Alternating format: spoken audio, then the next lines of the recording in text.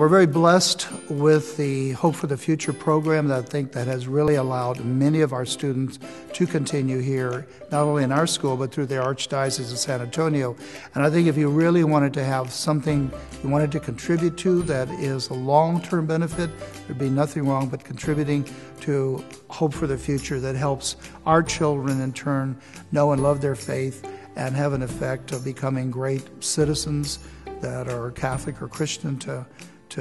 help the world become a better place to live. So Hope for the Future has just been a great blessing for all of us here in the Archdiocese.